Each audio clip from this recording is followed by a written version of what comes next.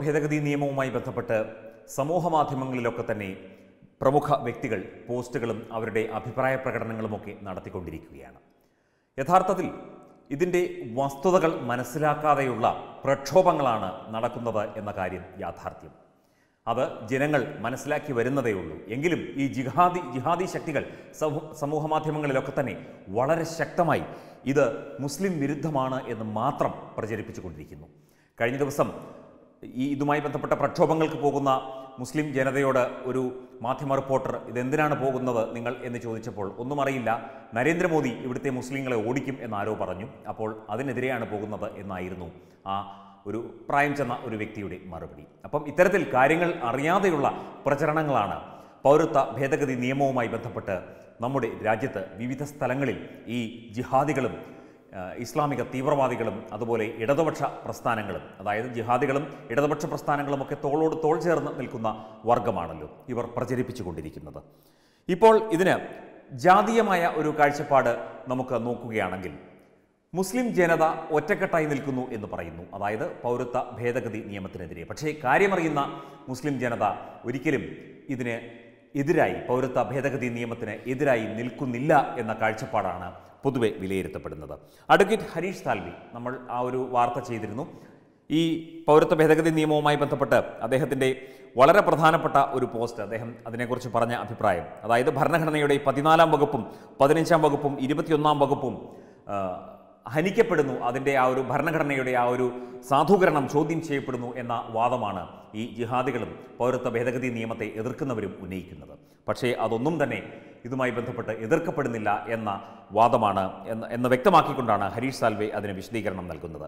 14-ാം വകുപ്പ് എന്താണെന്നല്ലേ, നിയമത്തിൽ പറഞ്ഞിരിക്കുന്ന 6 സമുദായങ്ങൾ പാകിസ്ഥാൻ, ബംഗ്ലാദേശ്, അഫ്ഗാനിസ്ഥാൻ എന്നിവിടങ്ങളിലെ ന്യൂനപക്ഷങ്ങളാണ്. ആ രാജ്യങ്ങളിൽ മതപരമായി പീഡിപ്പിക്കപ്പെടുന്ന ന്യൂനപക്ഷങ്ങൾക്ക് വേണ്ടി മാത്രം രൂപീകരിച്ച നിയമമാണ് ഇത്. ഈ ന്യൂനപക്ഷങ്ങൾക്ക് സ്വാഭാവികമായി പൗരത്വം ലഭിക്കുന്നതിന് ഒരു പ്രത്യേക പദവി നൽകുകയാണ് ഇതിലൂടെ ചെയ്തിരിക്കുന്നത്.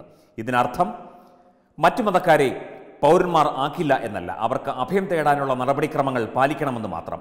ഭരണഘടനയുടെ 14-ാം വകുപ്പിൻ്റെ ലംഘനമൊന്നും ഇതിലില്ല എന്ന് ഹരീഷ് സാൽവെ വിശദീകരിക്കുന്നു.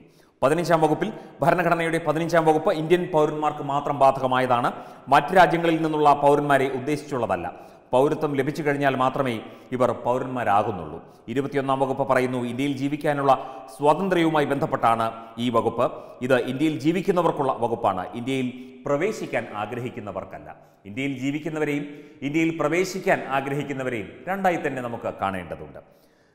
ഹൈക്കോടതിയിലെ പ്രമുഖ അഭിഭാഷകനും പൊതുപ്രവർത്തകനുമായ അഡ്വക്കേറ്റ് കമൽജിത്ത് കമലാസനൻ ഇതുമായി ബന്ധപ്പെട്ട് അദ്ദേഹത്തിൻ്റെ ഒരു ഫേസ്ബുക്ക് പോസ്റ്റ് ഇപ്പോൾ ചർച്ചാ വിഷയമായിരിക്കുകയാണ്. അതായത് അദ്ദേഹം ഈ പോസ്റ്റിൻ്റെ തുടക്കത്തിൽ പറയുന്നു, ഇസ്ലാമിക സംഘടനകളുടെ ഇന്നത്തെ ഹർത്താലിൽ നിന്നും അദ്ദേഹം ഇന്നത്തെ ഹർത്താലിനെ കൂടി ഇതിൽ പരാമർശിച്ചിരിക്കുന്നു. കേരളത്തിലെ ഹൈന്ദവ സമൂഹം പഠിക്കേണ്ട ഒരു പാഠമുണ്ട് എന്ന ഒരു അഭിപ്രായം കൂടി ഉന്നയിച്ചിരിക്കുന്നു. അതായത് നമ്മുടെ കേരളത്തിലെ ഹിന്ദു ജനത ഒരു ഏകീകരണത്തിൻ്റെ പാതയിലേക്ക്, സാമുദായികമായ എല്ലാ സമുദായങ്ങളും ഒന്നായി നിൽക്കണം, എല്ലാ സമുദായങ്ങളും ഒറ്റക്കെട്ടായി ഹിന്ദു എന്ന സനാതന ധർമ്മത്തിന് കീഴിൽ അണിചേരണം എന്ന ഒരു ആഹ്വാനമാണ് അഡ്വക്കേറ്റ് കമൽജിത്ത് ഈ ഒരു ഫേസ്ബുക്ക് പോസ്റ്റിലൂടെ നടത്തിയിരിക്കുന്നത്. വിവിധ വിഭാഗങ്ങളിൽ ഉള്ള മുസ്ലിങ്ങൾ, അവർ ആരുമായിക്കോട്ടെ, ഷിയ ആയിക്കോട്ടെ, അഹമ്മദിയർ ആയിക്കോട്ടെ, സൂഫികളായിക്കോട്ടെ, വിവിധ രാഷ്ട്രീയ പാർട്ടികളിലെ മുസ്ലിങ്ങൾ അവർ കമ്മ്യൂണിസ്റ്റുകാരായിക്കോട്ടെ, കോൺഗ്രസ്സുകാരായിക്കോട്ടെ, sndp ഐക്കാരായിക്കോട്ടെ, ആരുമായിക്കോട്ടെ, കേരള മുസ്ലിങ്ങളെ പോയിട്ട് ഇന്ത്യൻ മുസ്ലിങ്ങളെ ഒരു ഇറ്റ് പോലും നേരിട്ട് ബാധിക്കുന്ന പ്രശ്നം അല്ലെങ്കിൽ കൂടിയും ഒരേ മനസ്സോടെയാണ് ഈ ഹർത്താലുമായി ബന്ധപ്പെട്ട പ്രതികരണം നടത്തിയത് എന്നാണ് അഡ്വക്കേറ്റ് കമൽജിത്ത് പറയുന്നത്. അതായത് ഈ സാമുദായികമായ ഹൈന്ദവ ഏകീകരണത്തിൻ്റെ പ്രാധാന്യം കൂടി അദ്ദേഹം ഈ പോസ്റ്റിൽ ചൂണ്ടിക്കാട്ടുന്നു.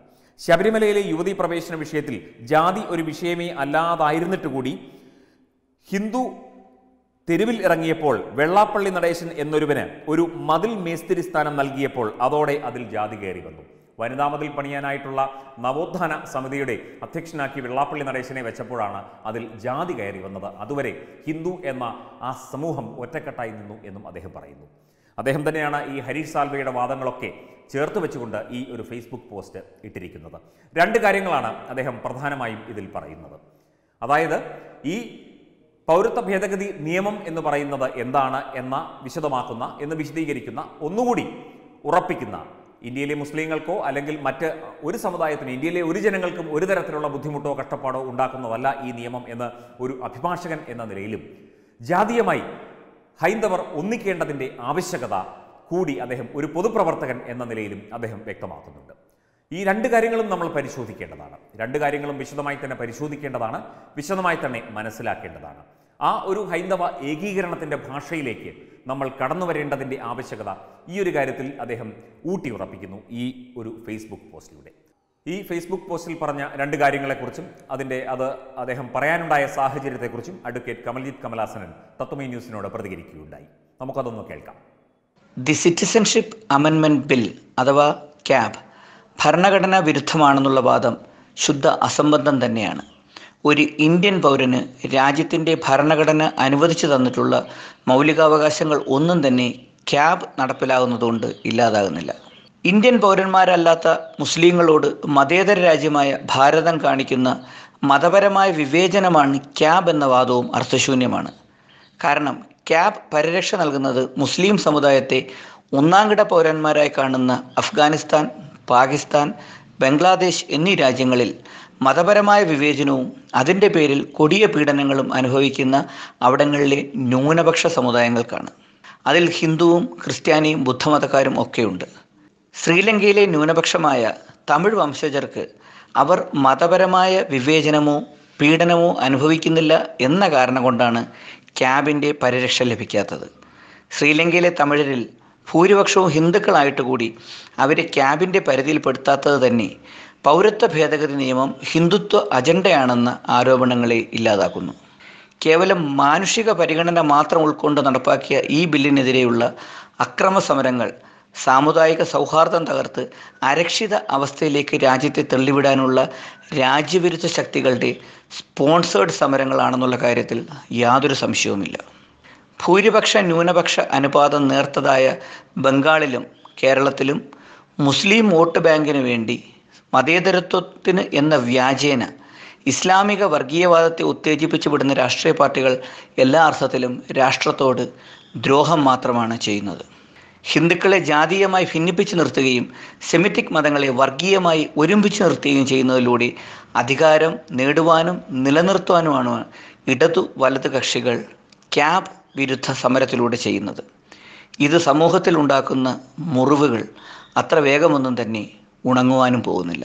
തീർച്ചയായും ഇത്തരം പോസ്റ്റുകൾ, ഇത്തരം അഭിപ്രായങ്ങൾ നമ്മൾ മുഖവിലക്കെടുക്കണം, നമ്മൾ അത് അംഗീകരിക്കണം, അതിൻ്റെ ആ ഒരു പ്രാധാന്യം മനസ്സിലാക്കി അത് നമ്മൾ നടപ്പിലാക്കണം. കാരണം രാജ്യം നേരിടുന്ന ഒരു പ്രശ്നമാണ് ഈ പ്രക്ഷോഭ സമരങ്ങൾ.